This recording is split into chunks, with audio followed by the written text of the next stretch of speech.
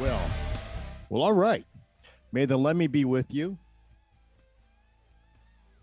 and also with you. Welcome to my podcast, Let's Talk Concerts. And we don't know who's going to be joining us. And we certainly don't know what we're going to be talking about. God knows we know neither. And right now, the bad news, it's just me. It's just me. And it's possible, it's potential, that I'm going to tell a story, right? And what story should I tell? I've got so many good ones to choose from. I just came up with a new one. Was it Hey Bette Midler? I got to check my notes. Do we have time? Check notes? Talk to my producer. Let me. Hey, welcome to the room. Glad to have you. I'm just rambling on. Hello. From Seattle, Washington. Well, welcome, Seattle, Washington. How are you this evening? Hot and then unusually sunny. Whoa. You must not be calling from Seattle, Washington. I think this phone call's a fake. Because I've been to Seattle and I've never been hot or seen the sun there. Give us an hour or two, and we'll be there again. Okay, is that 1 hour per year? Maybe per week. I think once again I'm questioning this call from Seattle. I know. And right? are you indigenous from Seattle? No, I'm from Youngstown, Ohio. That's why I'm calling in. I used to be a part of the music scene there and then became a part of the Seattle scene. Amazing. And what year did you leave Youngstown, Ohio? I left in 1999, but I was working in the music scene in 1972 until I left. Wow. And where exactly in Youngstown were you from? So I lived actually in Cortland, Ohio, but I worked in that with a lot of bands in Warren and Youngstown. So I was doing booking Nice. in that area with rock bands. Yeah. My and family's then I from worked in radio. Coatesville. So. Okay. Yeah. And then I worked in radio in Youngstown as well. Lovely. Did you know any of the guys from Jam Sound in Youngstown? So, you know who I worked with when I was doing all the booking? I worked Harrison. with John T-Tech. Oh, and, great. Then I worked with, and I worked out of Cleveland with Dennis Ballone and Jim Quinn. And there's some others too. I can't even just offhand think. I know there's an Ed, but I can't think of the name right at the moment. It's been a lot of years. Well, I'm a big fan of John T-Tech. Harrison, welcome to the room. My friend Harrison is here. We work together at the godfather of all production companies in New York City that invented all things touring and touring lighting. And it's great to have Harrison here. And Harrison is a New York City native. You can see, if you've ever seen the video of the Pizza Rat, I think he's the one that took that video. Really? Okay. Harrison, is that true, or is that just the rumor that I'm spreading? You're spreading a rumor. Okay. Two things can be true at the same time, though. Hold on. I'm at work. What's up, Mickey? Okay. Harrison, where are you working today? I'm at MSNBC. And that sounds great for a Sunday gig. Yeah, I just had to do lights for one show and then sit here for 8 hours. Life in the television business. I say that being in the TV business, it's a lot like federal prison. It's not so bad, but you can't leave. Yep. That's it. You know, you go in, you do what you got to do, and you're only there unless something goes wrong, you know. I was doing the overnight, which is literally you get to flip the switch for technical difficulties if something goes wrong. But yeah, other than that, no. Just hurry up and wait. Yeah, hurry up and wait. I don't miss That's what it's all about. I don't miss the bus though, at all. No, Vicky, welcome to the room. I could only take a couple weeks of bus per year, about 2 weeks max, and that's it for me. I'm really not about being on the bus all year long. Yeah, we've all done that. Like I used to do it for 9 months out of the year. Yeah, the local work is pretty good.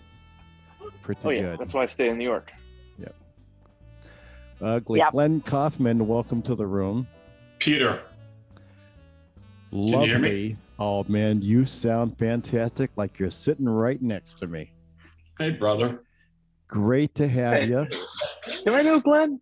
I think I know Glenn. Of course you know. I don't know, Harrison. Your name looks familiar. Yeah, I think I know you. Oh wait, my dog hears you all, and she's like, "What's that?" Michael Saint, welcome to the room. Yeah, Glenn Kaufman is an old-time New York City guy. I don't know why I can't see me. You have to turn your video on. Yeah, turn your video on. I'm a drum roadie, guys. Take it easy. Yeah, easy. There's no two sticks here. Oh, look. Hey, bada boom. And I hate to just interrupt, but Peter, please. You see that behind me? I do. That means AK is in this meeting too. Oh, beautiful! Your handsome brother that I did so many shows with. Yeah, he's in a bottle now, but he's still here. Well, he was in a bottle back then, in many ways. Yeah, you ain't kidding. But he was a great guy. We did a lot of Smokey Robinson shows together, and those were fun. Oh yeah, just go down. Who else was your brother mixing back then? Well, he was with Smokey for over 20 years. 23 years. Before that, movies. After that, movies. I'm almost out, man. The good mustard. Yeah, your brother was one of the producers for that Bruce Willis movie that took off. A bunch of them, whole 9 yards. That's right. The next 10 yards, he did. That's right. Sandy Bullock's the Net, did Reds. He, right. You know. Now, correct me if I'm wrong about this, but Bruce Willis was liked hanging out and being a DJ, and your brother did some gigs with him. That's right? How they met. And that's how they met, and he pitched him that story. Yeah. And they became pretty tight. But, you know, as you do know, AK kind of, he took it to the limit, that relationship. And Bruce said either get clean or go away. So every limit has its edge. Yeah. And I'm sorry to just take over the conversation. So no, is everybody audio folks here or? No, just people that are follow my Facebook page, and Harrison and I used to work together at C Factor back in the day. You know, you and I. God rest Bob C. Yeah, right. You and I met doing shows together in New York City. And you know, Glenn, I've known you 20 plus years. How did you get into the business in the first place? What brought you in to being a roadie? Alan Michael Kaufman, the same guy in the jar behind my head. Your brother. Yeah. He was, well, at the risk of, again, taking over the conversation, Alan's roommate for the, 8 or 9 weeks he remained in college before saying, well, this is bullshit. His college roommate was a guy named Elliot Steinberg, not very long after to be known as Elliot Easton. And my brother had done some recording things with Rick and Ben as an old folk duo called Ocasek and Orr. He knew Danny Lewis, the original keyboard player, and a bunch of drummers. He said, you know, Rick, Ben, Elliot, you guys make an amazing band. Elliot told this story in front of almost 500 people at the memorial I threw in LA. But he said, you guys would make a great band. But my brother was still a 20-something-year-old wise-ass kid. And when, you know, there's much more to the story, they got together, they said, yeah, this is fucking great. First, they were called Captain Swing, Max's Kansas City dates, Boston area. And my brother said, well, let's make this a little more permanent and professional, and approached Richard Ocasek with a contract on a bar napkin. And Richard said, I don't think I'm going to sign that. And about a week later, a guy named Fred Lewis came and took him. So the Cars were born, and Alan was sort of shoved out of the way, but he was my, you know, he also tour managed an old, The Drunker You Get, The Better We Sound spinoff Jay Giles band called Duke and the Drivers in the Boston area. Nice. And I went to work for them as a 16-year-old kid. Not really work, just sort of hang around and watch. And I thought, well, I thought I'd be a rock star drummer, but this looks like it could make money without having to, you know, compete with the 1 billion drummers in a bag syndrome. So a career was born thanks to Alan, and I think it went pretty well till, you know, what ended it, medical. So, yep. And Glenn, what was your first tour? Fucking around, or real tour where I knew this is what I do for a living, was Pat Travers Band, Go For What You Know. What year was that? 78. I love Pat Travers. It was boom, boom, out go the lights. Yeah. I caught the tail end of that, and then I did Crash and Burn, which was, short-lived as well, bad management, but I wasn't really a roadie yet. So you ready for this? What happened? My sister was dating a guy named Mark Pothauser, who was their tour accountant, and the package was Nugent, Pat Travers.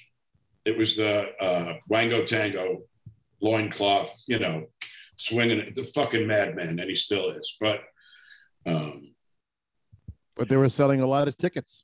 They were selling arenas. Anyway, I was on that tour as a valet, riding with the band, making Pat drinks, chopping lines for the guys, you know, gathering up sweaty fucking stage clothes.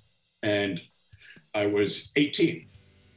So I had graduated from bars and clubs and Duke and the Drivers and Robin Lane and the Chartbusters and Riot and the Rods. And anyway, one night, Mark gets on the bus and he says, Colin, the drum tech, has to fly home to England. He's got a sick family member.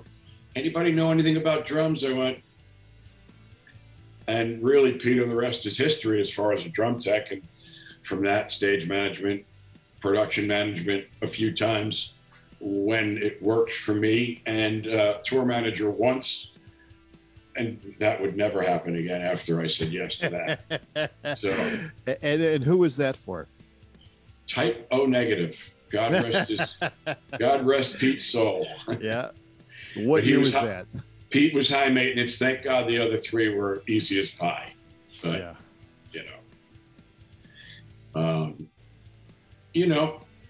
So, but there's others in the room. Harrison, you're an audio guy. He's a lighting guy, so we don't talk to him as much. And I have to avert my eyes. And typical New York City style, he calls from work. Hey, what's happening? I got him in between a couple of things here. Well, again, because what do I have now after retirement? Stories and T-shirts. But hey, Harrison, Bob C is the guy. So the story, I worked for Bob in the shop in 76, 7, and 8 till I got out of town. In between like club gigs with local talent, and until I got that Pat Travers gig. And he was very mad at me. He said, "So you're going to go be a Band-Aid?" And I said very matter of factly, "Well, Bob, I love you. You trained me. Yeah, I wanted to be the guy behind the console, and I was for a minute. Some club bands with homemade, coffee can switches and bump buttons, and I even worked a Leprechaun for a while. And I would open the little matrix drawer and write "fuck you" in the pins, and go, "All right, there's got to be a few good looks that are going to come up." Yeah, and for everybody else in the room, Bob C was the inventor of concert lighting touring. You talk about Jimi Hendrix, Janis Joplin, the early Stones. I mean, you're talking everybody that toured in North America through the 70s used Bob C and C Factor and used his company. Fucking everybody. He like, I can't emphasize enough that what a mark he left on all of it and the origin of all of it. This very large, bigger than life, curmudgeon-y. He was a pioneer and still a legend. And above that, he was part of a trio of two other legends. Was Michael Ahern and Bob C.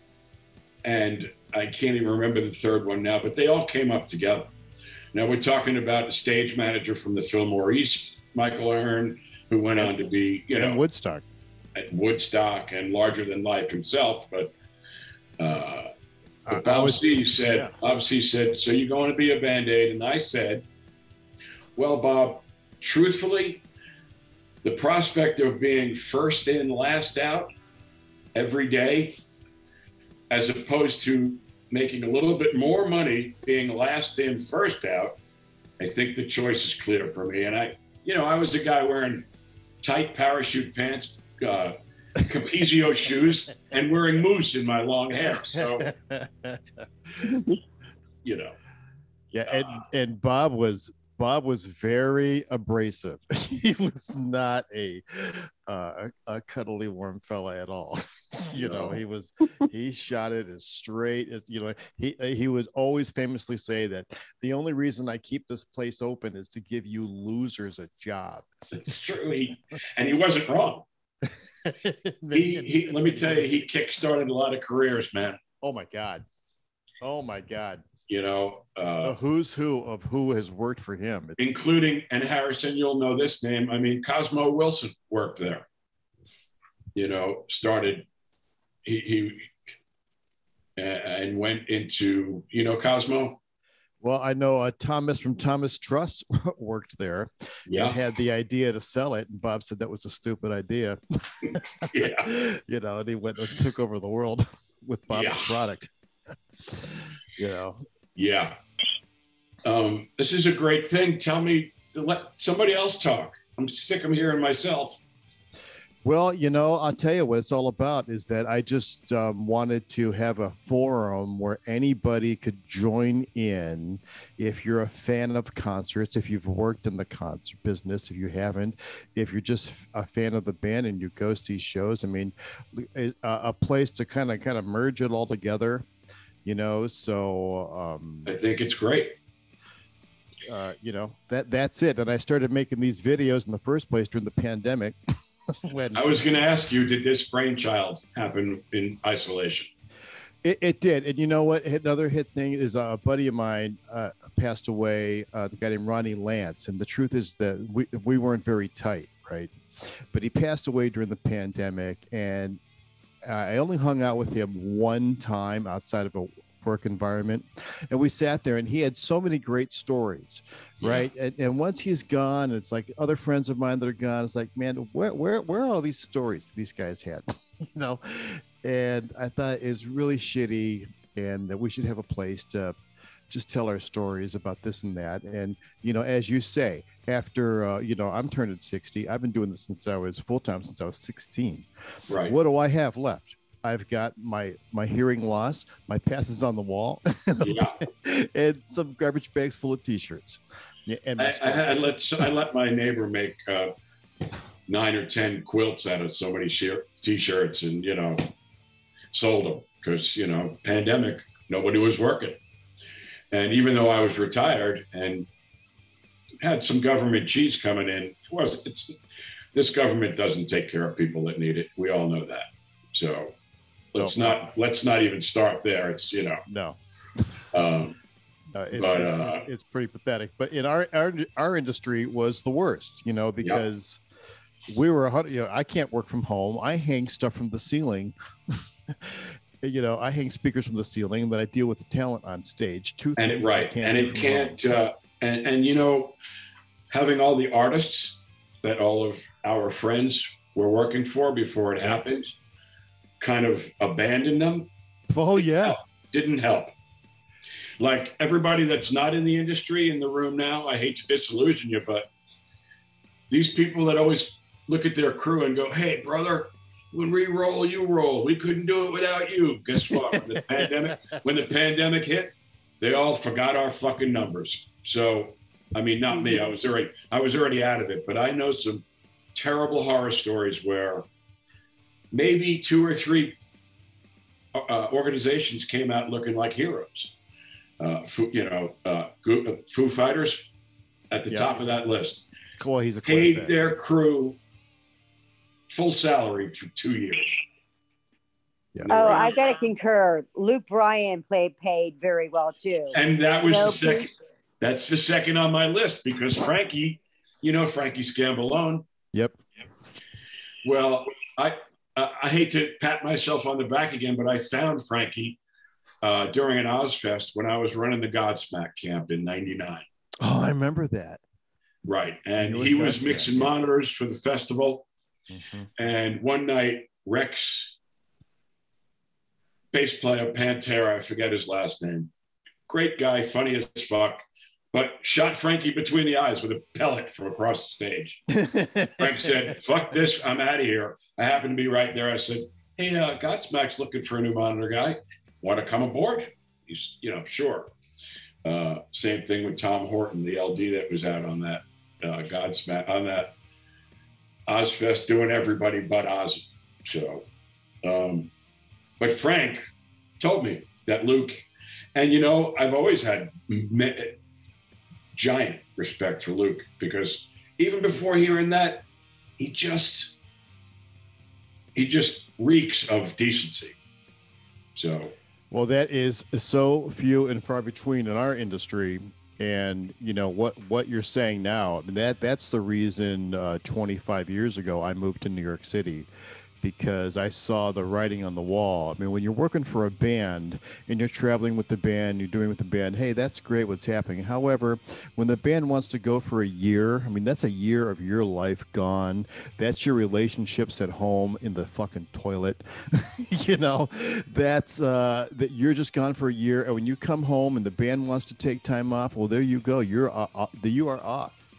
And then if you want to have a local spot, and work locally, that's taken by the local guys, the guys that don't go out.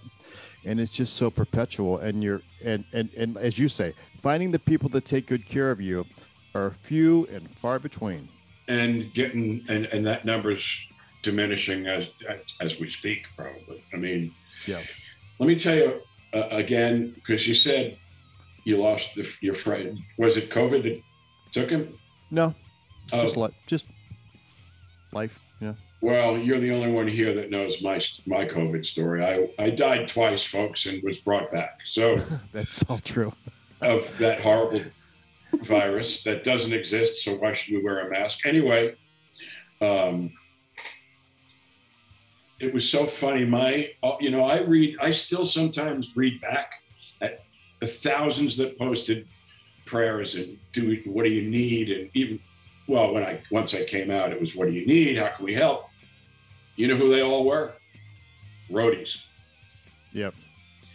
And a small percentage of artists I've worked with through the years, we heard, what can we do? Or chimed in as under a pseudonym on the threads going, we pray for you, kick its ass, that kind of. But the funniest thing in the world, Pete, because that I ended my career with them, who came to the table, who was the most human, and maybe this is just a plug, but the Night Ranger guys. Oh, nice, man. Were under me every second. Kelly Kagi is drummer, the guy with the sister named Christy, who they turned into Christian. Kelly was sending money monthly into a fund. You know, Jack Blades was calling my sister. Is he any better? Is he doing okay? You know, so all these new, I guess the point of that is new talent ain't 80s talent. They were family back then. Yeah. Even the old, you know, the old 80s bands are the ones that are still closest to genuine. So, you know, I know that, you know, the Motley guys take really good care of their crew, still do. You know, that's it. It's funny that, you know, all the new talent is really, is the new breed of entitlement. Yeah, the new talent coming with the new management and the you know, the new everything about it. And the big companies owning them all outright. I won't say names, but you know, the corporations. So it's interesting how the music and especially the concert business, how we work, that it started in the late 60s, early 70s with like a Bill Graham type of personality, right? That owned the band, that booked the whole thing, that he would control the concessions, he controlled all the merch, he controlled the sound and lighting and the production. The whole thing would pay a band a certain number. And then you come into the 80s and 90s and that all breaks away and the bands take control again. And then it went conglomerate, you know, and now it's back to its origins in many ways. To the monopoly horse, yeah. I mean, you can't play in a certain city without, you know, the okay of the big three. So oh yeah, and not only that, but you got to go out but the record company is taking a piece of your ticket, you know, taking a piece of your merch, taking a piece of your everything. Which I understand more than most of this, because age of the internet, labels ain't making money on records. Oh no, and whose fault is that? Whose fault is that? You know, their own. That's right. Damn right. They were greedy, and all the record companies of North America, they are all the blockbusters of industry. You know, they saw it coming from a mile away. They were greedy. They refused to change, refused to make any adjustments whatsoever, and they refused to invest in any kind of talent, any kind of developing talent. They walked away from all of it. Right. They did. And they could have had a great thing forever. Yep. And who beat them? Some kid with Napster in a college dorm room. Yeah. Yeah. I'm the real Napster. Yeah. Brought it to the ground. Tell me that wasn't an entertaining time to be witnessing our industry. Wow. Was that people jumping out of windows panicking with that? MG, where did you see the Night Ranger guys? Not from the heart. Oh, she's chatting. Yeah, Iowa. That's IA, right? Iowa. Yeah. Right. I know they were there, and I bet they sounded great, and they still have fun doing it, which is so great to watch. I mean, you feel. You know, isn't it? I mean, it to go see a band that's really out there and loving it and enjoying it and giving it up to the crowd. I mean, there's nothing better than that. I've seen some video of a certain band that's playing stadiums on tour right now, and the lead singer looks like he could not possibly give a shit. You know, just completely bored out of his mind, and it's not a good look when you're selling tickets. You know, I mean, if you're done, you're done. Neil Young said it best, right? Better to burn out. Peter, I think I know who you're talking about, right? Well, I don't want to make any I bold just saw statements. them this weekend, you mean? Yeah. And tell you were at the Motley Crue show in Chicago. Tell us how it was. Well, let me tell you something. Please. I had great seats, as I sent you a picture and shared some photo. I shared a photo with you. I was so impressed with Poison and Bret Michaels. Oh my God, I think that was the best performance out of all of the bands. Joan Jett was powerful too. Don't get me wrong. Joan Jett really, I was shocked when she came out. She was like rocking those arms. I mean, she was just very butchy, but yet it was very powerful. I've never seen her before. But as far as Motley, Vince looked like, he needed to, really, please retire, dude, because you do not belong up there, because he can't sing and he's just not really, he just looks horrible. And, I was out there, my husband worked for them, so I saw them at their prime. And, it's just a shame. But Nikki just performed really good. Tommy, Mick the band's like great. The band's great. And you couldn't be more right on the mark, Vicky. They should have done this with John Corabi.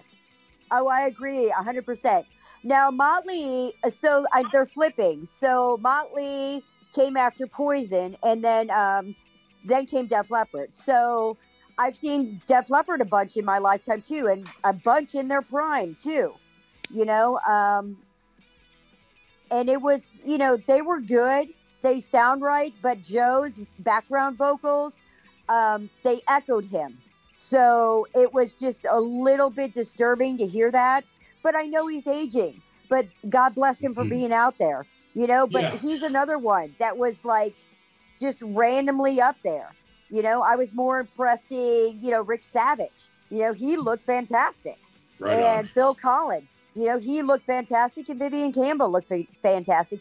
And I'll tell you this, Rick Allen, you could not, slap the grin off his face. He smiled the whole friggin' time. Nice. Every time the camera was on him, he had a grin on his face, which made you want to be there. Yeah, he's still there. And my experience with Def Leppard and the Scorpions is the first real tour I ever did with Pat Travers was a triple bill before we went out with Nugent. The triple bill was those two bands, their first time ever in the country, and Pat Travers headlining. So Rick was an amazing kid back then, and he hasn't changed. No, he's amazing. I agree with you 100%. Now, let me get this. Is it, I'm on the fence. I'm thinking about going and purchasing tickets. I think Whitesnake's out with Scorpions, and I believe Whitesnake, this will be their final. And when David says it's a final, David means this is it. He's not coming back again. No, he's not one of those guys to just dip it like a tea bag to get people to buy tickets. No, exactly. So I'm on the fence though, because I saw them back in their day too. And I'm a huge John Sykes fan. Let me tell you, talk about starstruck. When I met him and connect with those blue eyes, I almost fell over. You know what I'm saying? It was fabulous. He was out with Blue Murder when I saw him. But, I'm just on the fence because I don't want, I just remember David. And I remember that voice, and it's like, I want to remember him the way he was. I don't want to be hindered by something that's distorted or echoed, like Joe Elliott was echoed. I don't want to be, I don't want to go that route. Well, Vicky, from what I hear, it's a great show. Scorps are sounding amazing.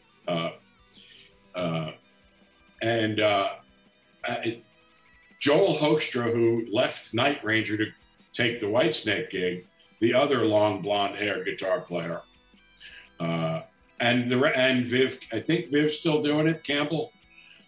I'm not even sure who the rest of the band is, but I'm hearing good things. I mean, I don't want to be the reason why you buy tickets and it sucked, but.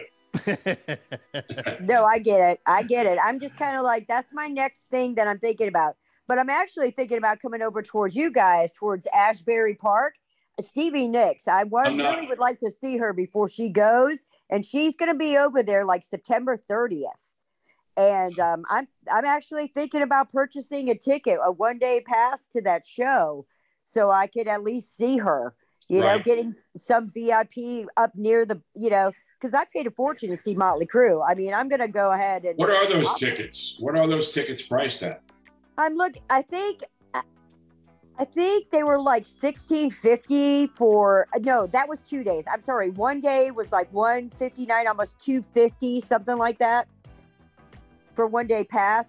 For Motley, I paid for my brother and my sister-in-law, and just for 3 tickets, I paid $2,300, almost $2,500. Yeah, no shit. Peter, and I'm going to tell you this right now. In my lifetime, I have never paid to see Motley Crue. I had never paid to see Poison. I never paid to see Def Leppard. My tickets were always coming from somebody because I knew people. You know, and my husband worked for them. So I never paid to see Motley ever. This was the first time I ever had to pay for them. But it was an anniversary present to my brother and his wife after 30 years of marriage. You know, I was like, I'm going to take y'all. They never saw them, you know. So I have, and so does Peter, have some friends on that tour who, you know, they're doing all right. They're making a great salary. Stuart Wilson's on that tour, Peter. Yep. And my friend is Tommy's drum tech. And just from before, the 3 of them are amazing and Vince should go away. But ticket prices, what the fuck? And on top of that, just to jump in real quick, touring wages have been flat for a decade. Flat for a fucking decade. It's all the conversations now post COVID that we have backstage. It's the conversation of every department. When are we getting these? Or when are our wages going to move a click? And again, what I just said a little while ago about old school acts. Yep. You know, thank God there's still a few around and they can't teach the kids. Too bad. Steely Dan paid everybody more than any. When I was contacted by the Steely camp and asked, what will it take? We want you to stage manage and look after Carlock as a drum tech. I said, blah. They went, that's not enough. We're going to get, okay. Like Donald and Walter, you know, who controlled everything. God rest Walter's soul. Walter was such a great guy and took such great care of everybody. Loved his crew, man. Chris, Ben, and Nightbot. We sat for hours and laughed, nothing but laugh, while Fagan was cooking up the next practical joke on whoever, you know. Right. But Scorpions and Whitesnake, I'd go. I mean, you're hearing that from someone who's bought 1 concert ticket in his life. Who was that too? Don't insult me. Oh my God. My heart breaks. Glenn, who did you buy a ticket to? I bought a ticket to see Tears for Fears at Radio City. Well, awesome. I'm not going to hold that against you. See, I want to see them too. How were they? You know what? The clips I'm seeing, they sound amazing. I know. That's what I've been seeing too. I'm excited about that. But Peter, back to I wanted to say something, your wages. So my daughter, while I was in Chicago, the one who works for Luke, she texted me, she said, Mom, I got a raise. So she got a raise. She got a pretty decent raise too at that. And I'm not going to say numbers here, but sure. You know, we were talking about wages, and Luke being a great guy. And that's where, you know, he's making the money and he's shipping it down to those who are good to him. So that's a good sign. Luke is a champion. Yes. And you know what? For Scambalone to endorse someone like that, he's a curmudgeon himself. So yeah, I believe it. He's a good guy. One of the good ones, Luke. Hey, Glenn, let me ask you, what was it like working with David Bowie on the Glass Spiders tour? It was great. I took that job a couple of weeks shy of the end of Serious Moonlight, the tour before. Mm-hmm. I took over for Bobby Schneider for a minute. And then the next tour happened, and I was already encamped with Carmine and Alan and Chuck and his band, Carlos. Right. We were doing lots of local New York City China Club hangs. Won't say much more about those. Mm-hmm. You know, back room, ledge, VIP, giant piles, blah, blah, blah. So it was amazing. It was amazing. And Carmine Rojas for anybody who didn't know from first names who I was talking about, really easily one of the greatest bass players on the planet. Enriched my career for 6 years in a row, solid, from Julian Lennon's first 2 tours into the Bowie camp, John Waite camp, Patti Smythe Scandal camp, local, almost successful Dutch Angle camp. We worked as a team, Carmine, Alan, Chuck, Carlos. Well, not really Carlos, because he belonged to David. But the 3 of us, and me and my partner, Andy Spray, a guitar tech, did everything together for almost 6 years. You guys were quite the niche. Yep. Yeah. So the Bowie thing or the Carmine thing, I mean, David will always be, probably right at the top of the most decent superstar I've ever worked for, because, aside from showing up for sound check with his driver / security guy in the passenger seat with David driving, he'd be like, he'd get out of the car, we do sound check, he'd come out to catering for dinner and sit with the crew, Oh yeah, I had tea with him backstage at Radio City. I'm telling you, David was the most, and he was fucking funny. Yes, he was. So he would, I'll never forget what impressed me the most about him. So on the Glass Spider tour, there were 3 teams. There was A, B, and Universal. Universal was engineers, backline guy, LD, and B and C were vendor people from leapfrog team, so you could move stage, leg, and audio. We're rigging teams, cart teams, stage building teams, etc. So, and God rest Benny Collins' soul, he ran B because Michael Ahern was running the Universal. But so he would come out to dinner, and like I was saying, no matter which team it was, obviously the Universals were always there, and that total was like 182 road crew with all 3 teams. He knew everybody's first name. Wow. Everybody.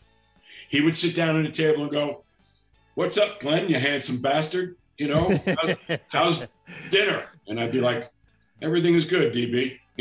He'd sit for a minute, make a few jokes, make us all laugh, go to another table. "What's up, Clark? How's things in the audio world?" Yeah.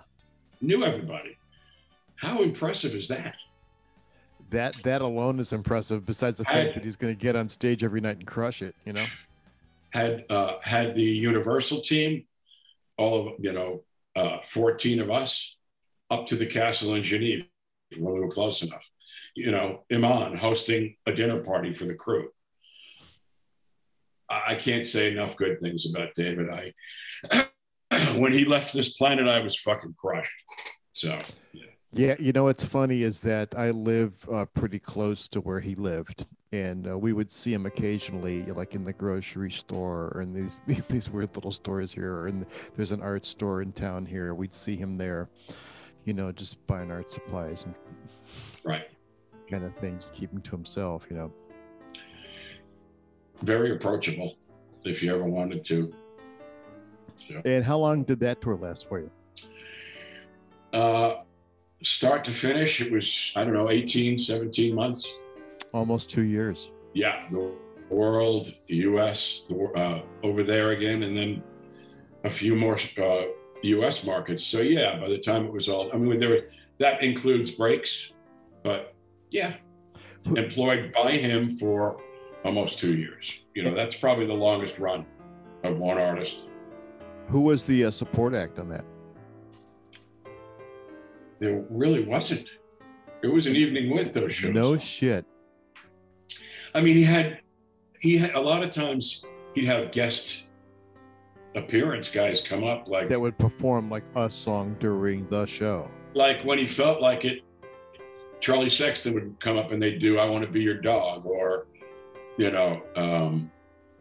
in Switzerland, in Monaco, Julian came up because you know, David's band was Carmine and Alan and Chuck and same group of guys who were Julian's band too. And, you know, Bowie meeting John's kid.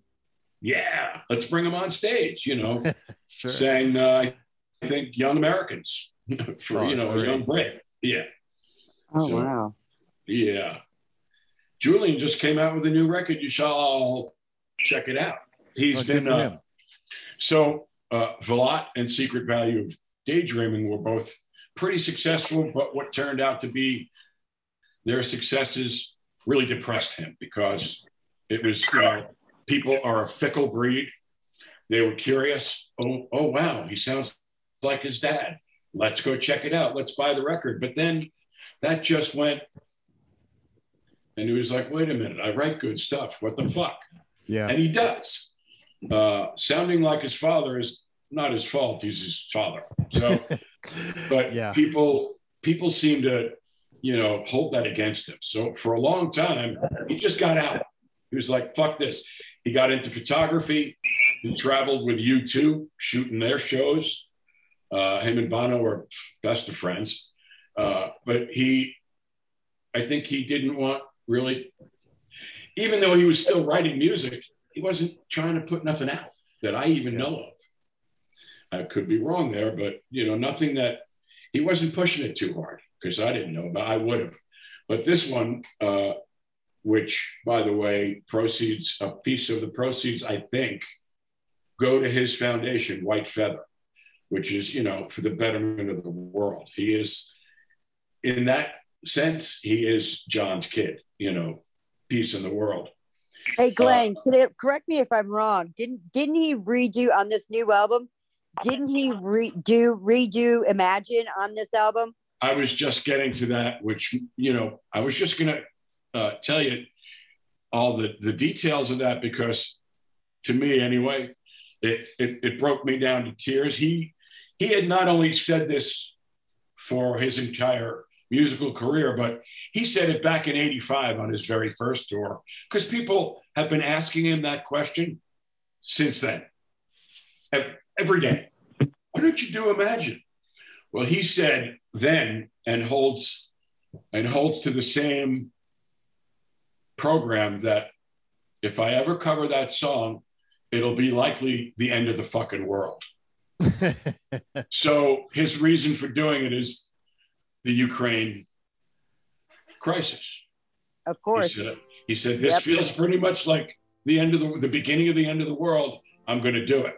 Have you seen it and heard it, Vic? Yes, I have. Yes, I have, sir. So you also know that he deliberately did not play. He's a great piano player. He deliberately did not touch the piano, but put candles all over it. And Nuno, who is an old friend of mine, I worked for Extreme too, back in the 80s. Nuno Betancourt, one of the best guitar players still on the planet, did an amazing job with Jules. So yeah, it's great. It is really good. I agree. But talking about people sounding like each other, you mentioned U2, and you know, Bono has his son, and his son's created an album, and you talk about similarities there too. That's amazing too. Yeah, hopefully it won't be held against him. I hope not, you know. I wonder what Yoko is charging for him to use that. No, those two are finally actually family. Sean and him have been, you know, tight-knit brothers for a long time. Good for them. Yeah. Good for them. And him and Yoko are actually getting along these days. God bless him for, you know, making that happen. I would never. You know, she abused him most of his life after Cynthia. So. Yeah, that's the thing. You know, when you hold on to a grudge, it only fucks with you. Yeah. You're the only one affected by it. Well, he's smart enough to know that, and he let it go. And, but he is still so amazingly talented. He is, you know, my favorite tours. I don't have one because I was blessed enough to have people like Bowie and Night Ranger and Jules and, you know, a few more. And then there's the other, I don't even mind slinging mud. There's the other side of that spectrum with subhumans named Brian Warner. So you all know who Brian Warner is, right? I do not. Refresh me. Brian Warner, aka Marilyn Manson. So. Well, wait. Before you tell me this, let me say that I did the tour rehearsals for him in Cleveland, and John Cipolla. We worked for the same company. We provided the monitor rig. What year? And, this had to be early 90s, maybe 94, 93. Before me. Yeah, 94-ish, right? They're getting ready to go on their first tour. And the production manager, whoever the fuck he was, said to me, I think that if you play your cards right, you can come with us. We'll be gone for a year. I said, a year? I said, I don't want to be here another day with you freaks. And that was, right, that was his original bag, right? Yeah, and he was pissing in a kitty litter box that we had on the side of the stage. And it's like, there's no way I'm going with these freaky deaky fucks. And he was a local guy pretty much too. He was from Canton. That's right. No, Brian's, he's the son of a very wealthy, successful plastic surgeon, Boca Raton. Mm-hmm. I think. But he grew up in Canton. Yeah, he grew up in North Ohio. Yep. Okay. What tour did you do with them? 07 through almost the beginning of 08, when I did what I had never done before. I've never been fired from a tour or quit before the tour was over. In this case, I forced him to fire me. So, because I couldn't take another minute. What were your actions to make Marilyn douchebag Manson fire you? I mean, he's just, well, first of all, with what's going on now with all the women. Shocking. They better never call me into the courtroom, because I'll crucify the guy. Saw it with my own eyes. My tenure with Shitface was the Evan Rachel Wood. Yeah. She was there. And she's the one that brought all that to light. Wow. And did he abuse? And yeah, like you read about, he's a piece of shit. There wasn't a day that went by on that tour that he didn't say something to her that made me have to restrain myself from throat punching the fuck. So I couldn't take it. These folks, they ain't mine. Cocaine abuse, alcohol. I had them all ripped out, and I got ones I could send to the shop in case they fail. So,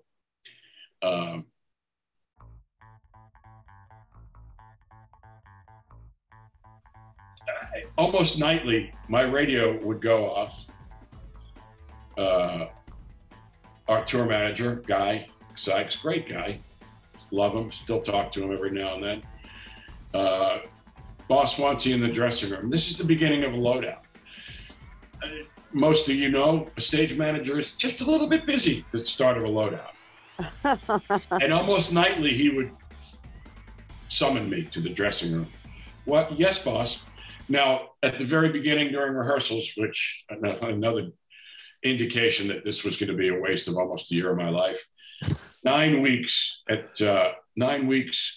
in 3 of the big rooms at Center Stage rehearsals in LA, in the Valley. He showed up 9 times in all those weeks. Anyway, so, the firing.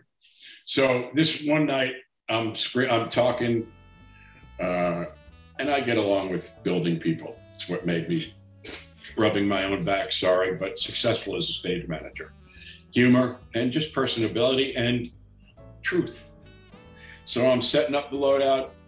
I'm the IA head, 8 guys there, 9 guys, 50 there, blah, carpentry, audio, and the radio goes off. Needs you in the dressing room. That was the last time I was ever going to hear that. I walked in, I went, so right, during rehearsals, we were told, never address him as anything but Manson or sir. Okay. I walk into the dressing room. What's up, Brian? What do you need? Looks very surprised that one of his people would you know, not kiss his fucking ball. Anyway, and then I said it again because he didn't say anything. I went, Brian, what's up? What do you need? I got to go back to the job you hired me for.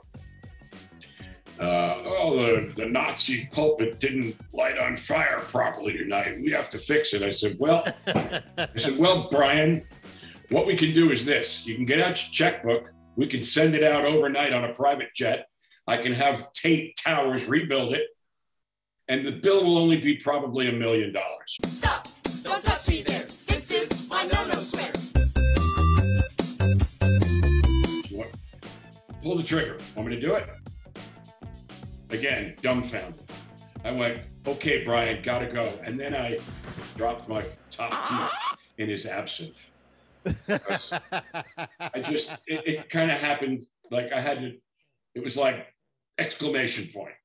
I turned and walked out. He obviously put the glass down, thank God, because I was able to later go back and get him, but I'm 10 steps away from closing his door, not slamming, but rather hard behind me as I leave to go back to work. And Guy Sachs on the radio, Kaufman, what'd you just do? I said, don't worry, Guy. My flight case is already packed and Rocket's picking him up from this arena in the morning. Head to the airport. And it was a hotel night. So Perfect. Got on the bus, went to the hotel, had a flight ready in the next city. So see ya. Well, repeat for me again what that set piece was. It was the what? Nazi pulpit. He has this thing. My Nazi pulpit's not working. I mean, well, that is something I haven't heard before at a show. Right. So instead of, a swastika on the sides, it's a lightning bolt. Or, like in The Wall, Roger Waters, the anti-Semite that he is, has the hammer and, the hammer. Tear down the wall. Those are all fucking Hitler references, as far as I'm concerned, my own interpretation. But this was Manson's interpretation of Adolf, right? He had this pulpit. It was 5 steps up. We had, stagehands had to put 50 fucking sandbags in it so it didn't tip, because he'd lean right over it, as dangerous as possible. Yeah. I think the song was Personal Jesus. Anyway, everyone's favorite. So he's probably bent out too far and it teetered a little bit. Well, of course it is. We told you your limit was the edge. Every night you go over it. Guess what? And I've told him this personally. I had told him personally many times. One night you're going to lean too far. You could take it over into the crowd. You know how many lawsuits that is? Because you'll hurt people. Another not great story about that tour was I have a friend who is a brilliant metal worker, fabricator, builds motorcycles. He's a rigging grip, head rigging grip on films. Did Matlock for years. Oh, anyway, that's all I need to hear. I know, right? Worked with it, Andy Griffith. So I had Smitty because the Waste of Flesh was looking for ideas on how to make a shocking microphone. So I gave Smitty one of his 58s, gave him the shell and the cap, how it's made, and said, what do you think? He knew who Manson was, obviously knew who Manson was, and said he wants to have this look shocking. So he built a knife blade at the bottom of this Beta 58. Manson loved it. And then, like only a week, maybe less than a week into the actual tour, after rehearsals ended, I realized what I had done with that fucking microphone, because he throws them. He throws them. Yeah. And I'm thinking, he's going to throw that fucking thing into the audience and kill somebody. Right. This is not going to end well. But thank God he came close one night, but went into the pit. So I had a dozen made, because he does go through them. And, But that guy, and with what's currently happening with women coming out and saying what a monster he is, about fucking time. Take the rest of his money. So you're saying that you're not going to get together for the reunion next year? I did invite him over to to play with the dogs. Nice.